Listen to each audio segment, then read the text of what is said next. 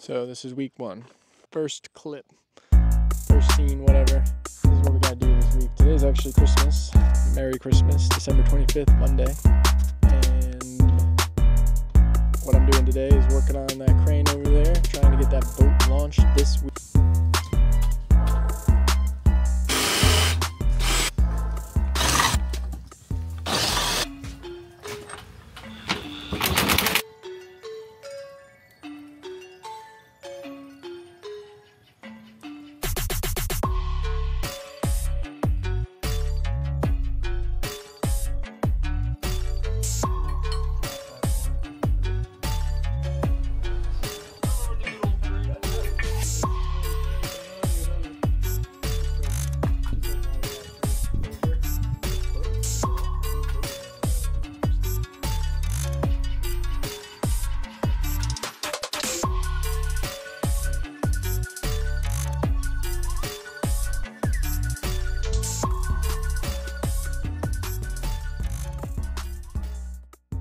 In the water, make sure she's got no holes in her. Yeah, we built her without checking to see if pontoons has holes in her.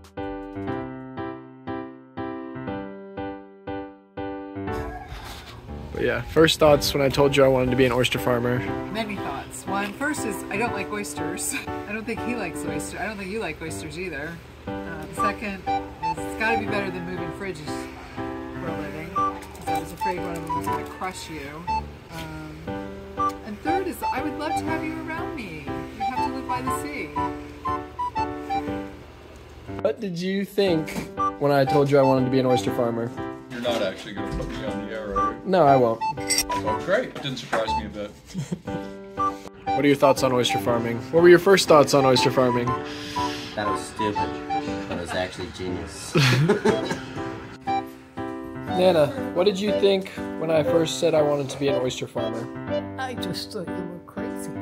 I thought it was just a time of life. You were looking for something exciting. That's all. What do you think about oysters? Gave you no encouragement. Oh, you did. What do you think about oysters? Well, I've never put one in my mouth yet. So we got ourselves a rainy day here, and Phil's just working on 9mm bags. These are ultimately gonna go on to floating bags.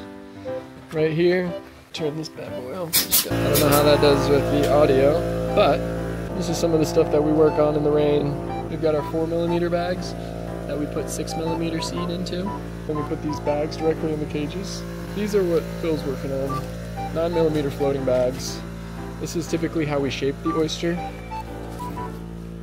We'll put them in about 1/2 inch to 1 inch, and we'll let them grow inside of here with these floats on the side.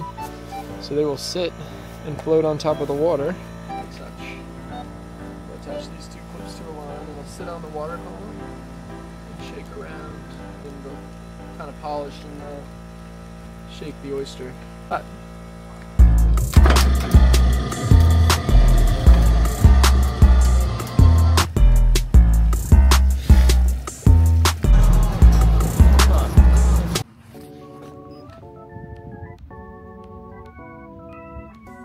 this right here is our floating farm and 8816.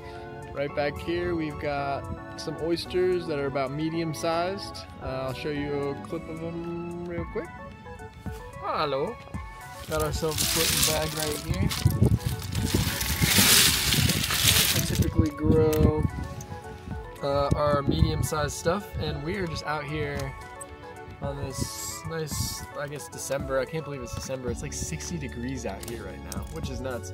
And the water is warmer than the air. So what we're doing is we're checking to see if there's any growth on any of these oysters. And believe it or not, there actually is a tiny amount of growth. And I did see them filtering when we walked in, when we showed up to them. But so these are typically, we'll grow these out just, you know, maybe to 2.5 inches and then drop them into our bottom cages again to finish off. But you can see they just get really clean, and, you know, with more time they'll shape, they'll all become more uniform, but keeps them nice and clean and very dense. A lot of wave action.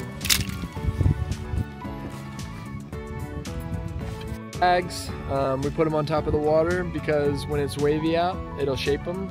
Anything you want to add about floating bags? Do you like floating bags or bottom cage is better? I like the floating bags. Just it's easier for me because I'm a one-man crew and I don't have a crane. So, but the way that the Mother Nature naturally tumbles the oyster, it's pretty cool. I like a bottom cage. Oh, hello, Scuttler Phil. So, what were your first thoughts about oyster farming when you first heard the words come out of my mouth, oyster farming? What'd you think about it? What did I think? Sounds cool. Different. That's when immediately what came to mind. On season, Uncle Jody, and all his seafood restaurants in Houston. Yeah. What did they think about oyster farming? Not super high on it. No. Yeah, crazy about it. But they came around. They didn't. I mean, sometimes it just takes some understanding. Just takes time to learn. Not oyster farming itself. Just curious. They didn't know. And about like the long-term prospects it might have for my life. Understandable. Anyway, I've been out there, I've walked around and seen what you've done. I'm quite impressed. Unbelievable. Watched you build that first boat in the yard. Do you think we can? You said, honey. Do you think I can grow and sell 5 million oysters in 2024? I think you can do anything you put your brain at. Honest to God, I really think that. And come up with a new idea that doesn't work. You're pretty smart. Take after your grandmother. Aha. Perfect. This is the oyster processing plex, or the oyster shed, or the oyster barn, whatever you want to call it. It is not a first of its kind, but I think the size might be. That's 20 by 20 foot. It's floating, has an engine attached to it. It's fully mobile. This is our oyster processing tumbler. This thing is a must for any oyster farmer in their tool belt. This allows you to clean and sort the oysters. We've got smaller oysters come out here.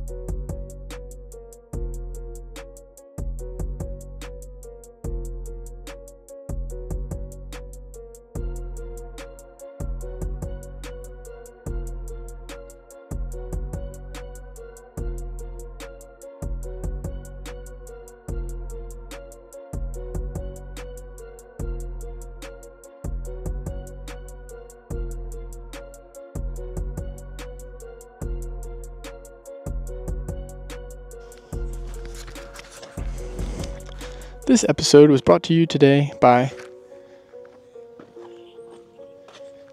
Resell, the Fat Belly Oyster.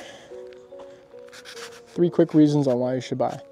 Product. Our product will be the freshest. We can, if you buy it from me or from any of my sales team, it'll be fresh out of the water, overnighted directly to you. We do wholesale, we do retail.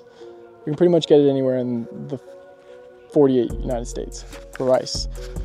Our price is competitive. This is business. We understand you got to make money, and we are very flexible on price based on scale. 3 people. Working with us is super easy. My name is Kyle. There's Phil. There's Creighton. Maybe a few more people. Call up any of them, and any one of them can solve your problem. That's it. Thank you so much for watching this week's video. We'll be tuned in next week. Tune in next Tuesday to see what shenanigans we get up to in the new year. River's gonna open. We're gonna try and start pushing out oysters again. That's it. I gotta go farm some oysters. No, wait. Phil, honest answer. Do you think we'll be able to sell 5 million oysters in 2024? Yes. Not today. Not today. Not yeah, today, look at the camera and tell me. Yes. Definitely can. Good. That's what it's all about, baby. Not today, not tomorrow. Get out my way, please. I'm trying to get paid. I've been broke for 27 years. I ain't going for 28. Been seeing you niggas flexing and finessing the shit. You know I ain't never ate. Been seeing you shining, all that designer. You ain't get your little bro plate. That's how I know you fake. Bitch, that's how I know you fake. Get it straight.